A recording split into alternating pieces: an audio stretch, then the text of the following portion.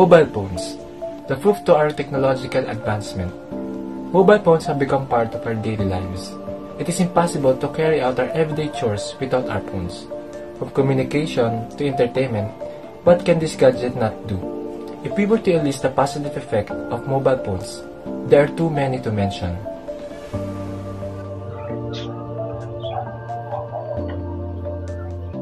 Hi, I'm Cassandra. Communication, the very basic root of human colonization. Nowadays, mobile phones have the ability to connect people from all over the world, no matter where they may be. Not only that, they're easy to carry and accessible. Communication has never been easier. Social media apps also play a huge role in communication, allowing us to talk to our loved ones daily. Now, we can be connected to our friends, relatives, at any time we want through many apps.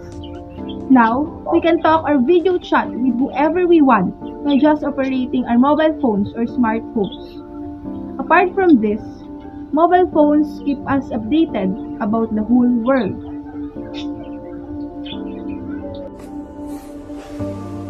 Hi, I am Denise. Entertainment. From the latest Hollywood blockbusters to the news highlights of your country, your mobile phone holds all these. No longer do we have to wait for our favorite TV shows, news highlights. With one touch on your screen and you can get access to whatever you wish, hence saving time. Mobile phones also act as gaming platforms for people looking for some relaxation or just to pass time. With the improvement of mobile technology, the whole entertainment world is just under one roof.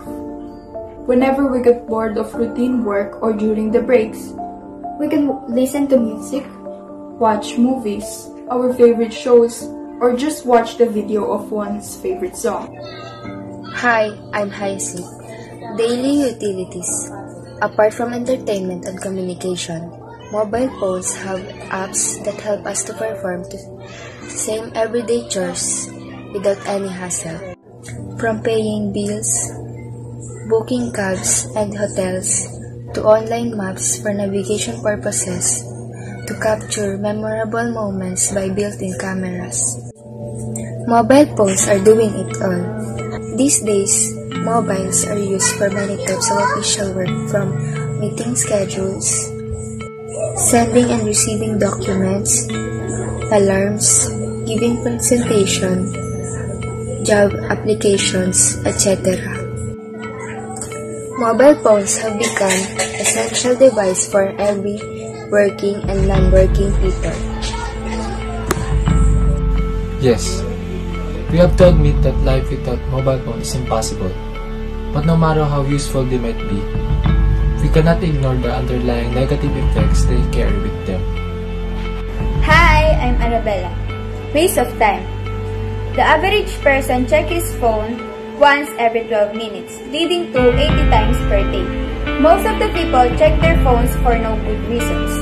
Even when not using their phones, you might often see people fidgeting with their phones.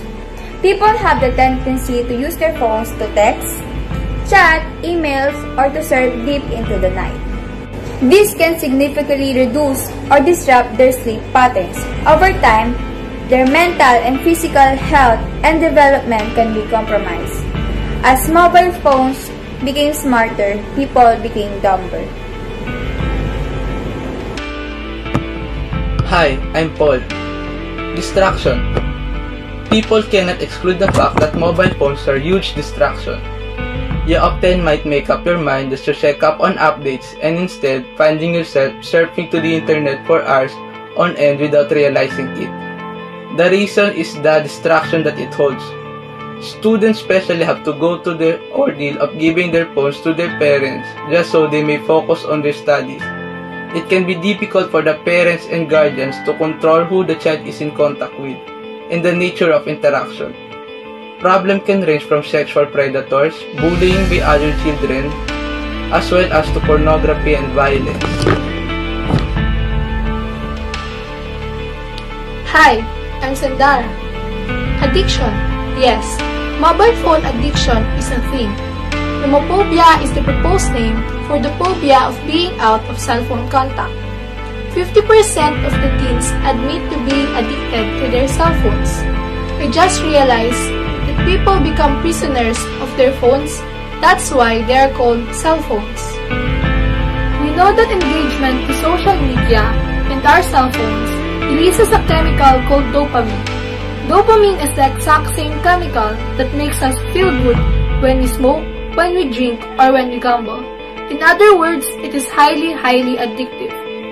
Studies show that people addicted to their mobile phones often are linked to depression, anxiety, and other mental disorders. Hi, I'm Nash. Health problems and cause of depression. As discussed before, mobile phones may lead to depression, especially among teens. With the rage of social media, teenagers are becoming obsessed with likes on their personal accounts or posts. Moreover, reduced daily life interactions lead to loneliness and anxiety. We know that science is clear. We know that people who spend more time on Facebook suffer high-rate depression rather than people who spend less time on Facebook.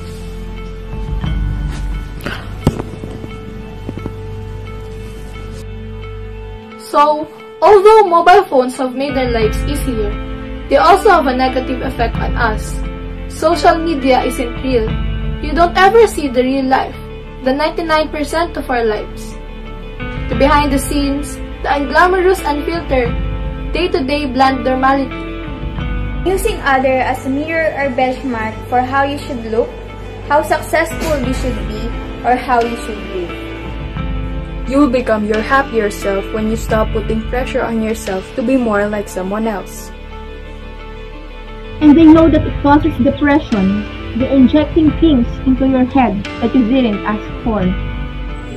Our lives are becoming transparent, just inevitably. It will destroy relationships.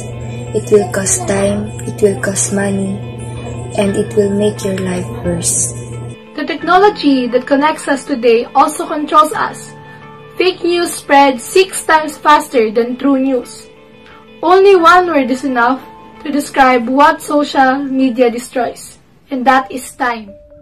If you're Not paying The product You are the Product.